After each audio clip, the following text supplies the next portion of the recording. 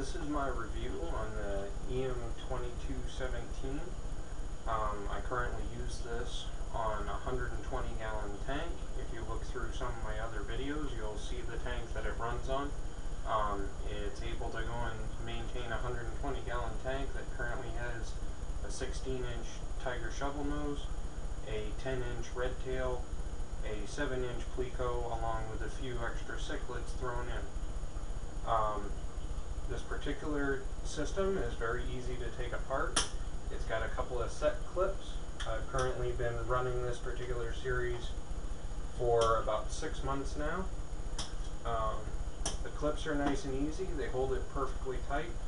It does have these quick exchange, quick attachments. The one thing that I will note about these is that if you read through reviews and other people's comments, you'll find that they say hold a paper towel underneath this when you break it apart. I find that unfortunately a paper towel isn't quite enough for the amount of water that's in these, and I actually usually break it apart using a hand cloth or something like that. But as long as you do this one with a hand cloth, you'll catch most of the water and you won't cause anything to leak out on the floor. So you want to be careful of this, where the lower attachment is made out of plastic.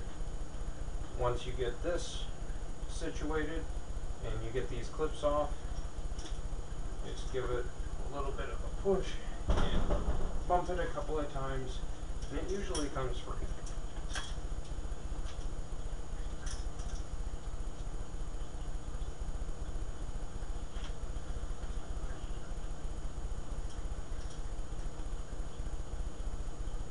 Oh yes, I forgot.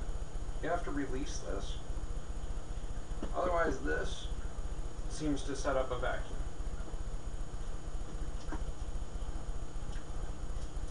See? We released it, and now it pops right off. And here you thought I was weak.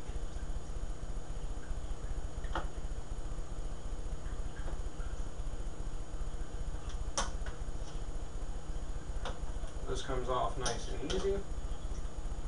Once you have that off, you can set it aside. Most of the water drains out as you take it off.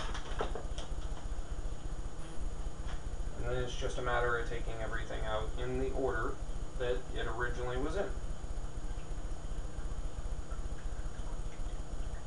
This comes out first.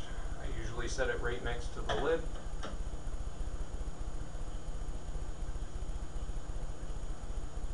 And then the batting and your thicker cut comes out next. Now this filter has been up and running for almost 2 months. I run plant filtration on the tank that it was on, so I don't usually have to change the filter out anything more than about every 2 months.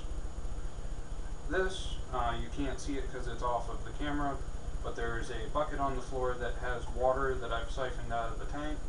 This goes into it so that you can wash it using water that came out of the tank. That's very important so that you don't kill your beneficial bacteria.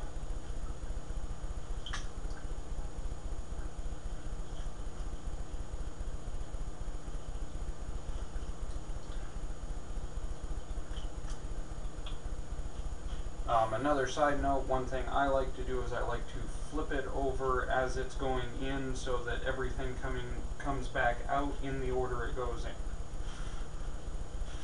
Next you have the filter media that eheim includes. It's this media here. It works great.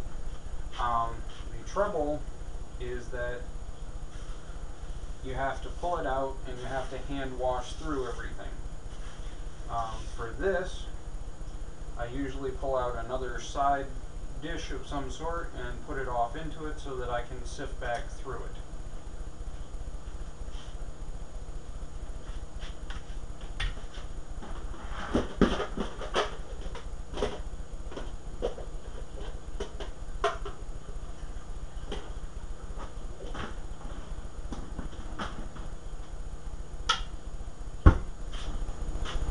Remember, we're trying to clean it up and get the large particles out, but not kill off all the beneficial bacteria.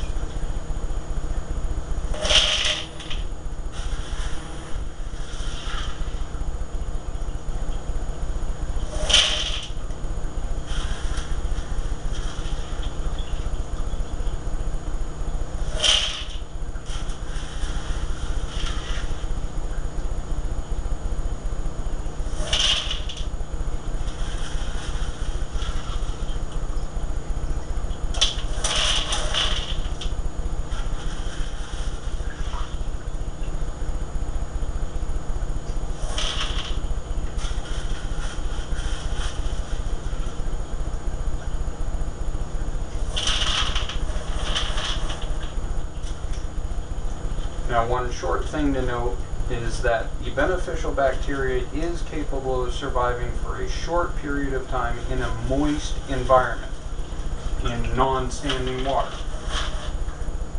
The argument is anywhere from 5 to 10 minutes. I prefer not to chance it because once your beneficial bacteria starts to die, the canister filter can actually become toxic, killing your fish later on once you attach it.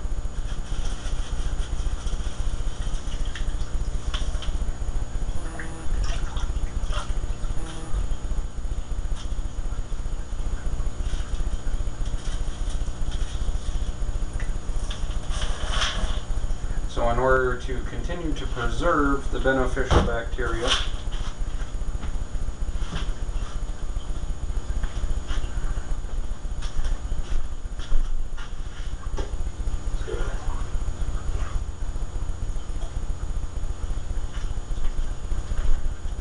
I recommend pulling tank water out and topping off the bowl that you have all of your bio balls in.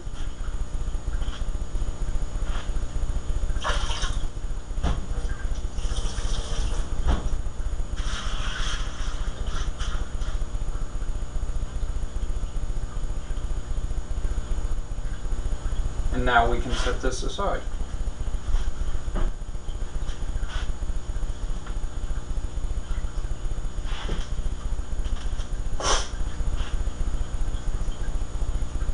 Okay, so now at this point, the next step with this eheim is dealing with the rest of the filtration system. Yet again, we're putting things into the bucket in a reverse order so that when we put it back in, it's much easier. So now we're going to take out our coarse sponge, which is part of the eheim's mechanical filtration system.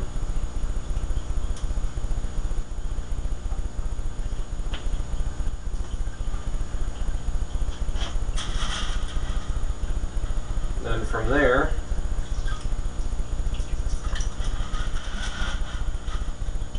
we have the next part of the biofiltration, which eheim provides ceramics.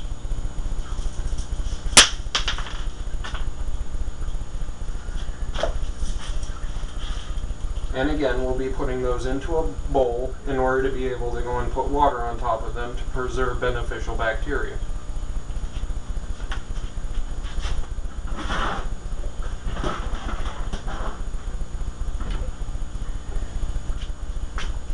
This bowl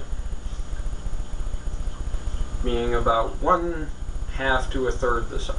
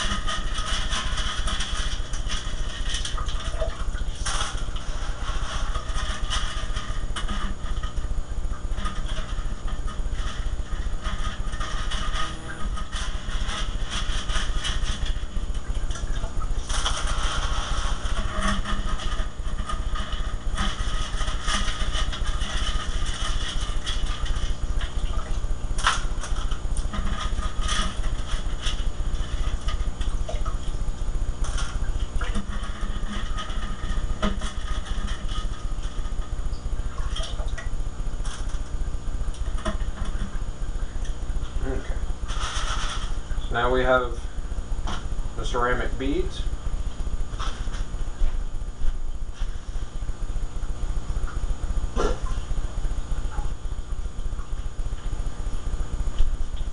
Again, we top it off with tank water.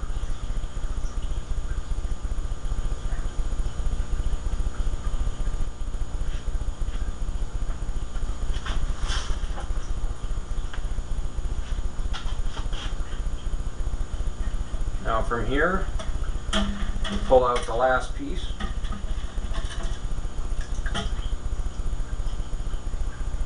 Which is a plate similar to the top.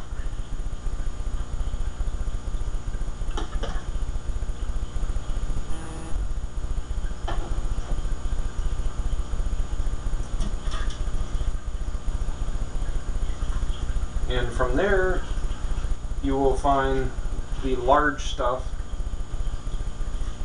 that has managed to make it down the siphon and into the system.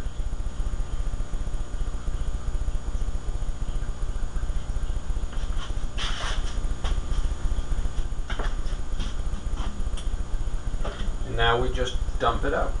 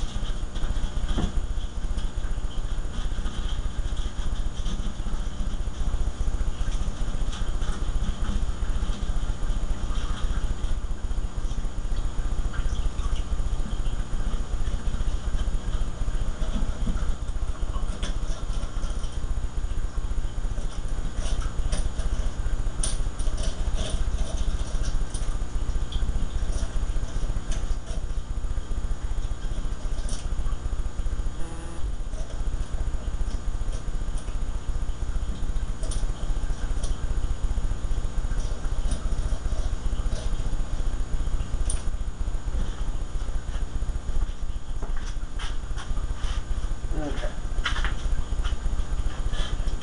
From here, we need to clean it out and make sure everything's all nice and smooth on the inside. You want to pay special attention to making sure that the inner lip is perfectly clean of any impurities. That's where the seal for the top of the filter is. As long as that is nice and clean, it will seal up perfectly fine and the clips will snap in and you'll be all set.